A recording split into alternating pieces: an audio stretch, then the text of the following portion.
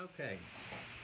So, gentlemen, I want to thank you all for having us here today in the great town of Montgomery.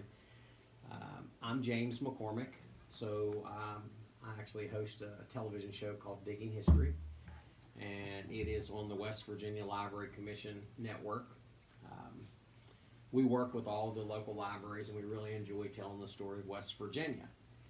So, if you wouldn't mind introducing yourself, Mayor, and then we'll go down the line and tell us what you do. I'm Mayor Greg Ingram. I've been in Montgomery since 1992.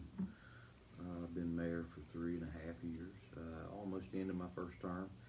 And Montgomery's a exciting little town with a lot of history. This is one of the small coal towns. As you'll hear, we have coal trains that still go through town. And it has a wonderful history of coal mining. There's a lot of pioneering that went on here. There was, let me give the train a break. Yeah, yeah. Oh, it's an Amtrak too. Well, that's an exciting thing. You guys have got an Amtrak station coming here, right? Yep. Come on in. Morning. Hey, good morning. How's it going? Actually, this time just right. That's yeah. KG. Greg Ingram. Sir. Nice to meet you. Good to meet you. Thomas George. Greg Ingram. Great, nice to meet He's you. known as KG, King George, one of the original diggers out here. Man, it's good to see you again. Holy cow! How you doing? Good, good. And there is Wingy again. Hi, I'm Tim. Greg Ingram. Nice to meet Morning. you. Nice to meet you. All right. Yes, nice to meet Why you. don't you guys set up here? We're just kind of talking about Montgomery right now and shooting a little film and asking some questions. There we go. Right, got coffee and everything. Oh, tea.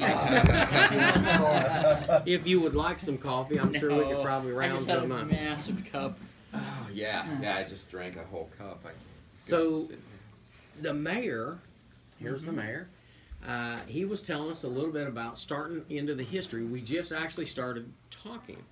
So, tell us a little bit about Montgomery. What makes this town so historically significant? Well, it's like many small towns in West Virginia. If you look at small towns, most of them are from severance businesses. It's either coal, gas, or timber.